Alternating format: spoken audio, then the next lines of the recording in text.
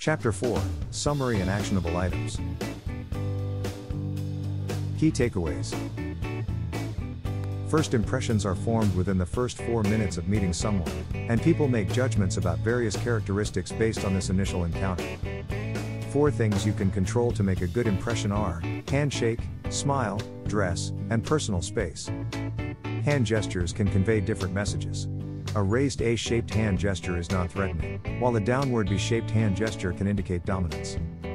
Using pointing fingers excessively can make you appear aggressive, conceited, and arrogant. Handshakes can communicate dominance or submission. A dominant handshake involves a firm grip with the palm facing down, while a submissive handshake involves reaching out with the palm facing up.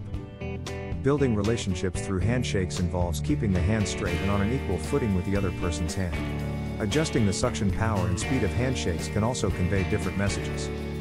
Using both hands to shake hands can be seen as insincere, unreliable, or scheming.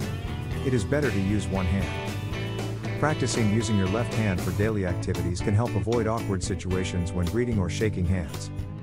Smiling can create a positive impression and make people feel comfortable around you.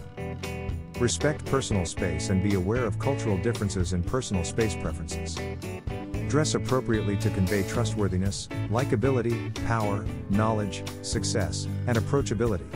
Consider the standards of appearance in the specific region or industry. Dressing similarly to potential clients can make them more comfortable, but it doesn't guarantee their compliance or agreement. Actionable items. 1. Pay attention to your handshake, ensuring it is firm and confident. 2. Practice using appropriate hand gestures, avoiding excessive pointing and dominant or submissive handshakes. 3. Be mindful of personal space and adjust your proximity based on cultural norms and individual preferences. 4. Practice using your left hand for daily activities to be prepared for situations where you need to shake hands or greet someone. 5. Smile genuinely and frequently to create a positive and approachable impression. 6. Dress appropriately for different occasions, considering the expectations and standards of the specific region or industry. 7. Adapt your dress style to match potential clients or the environment, without compromising professionalism and trustworthiness.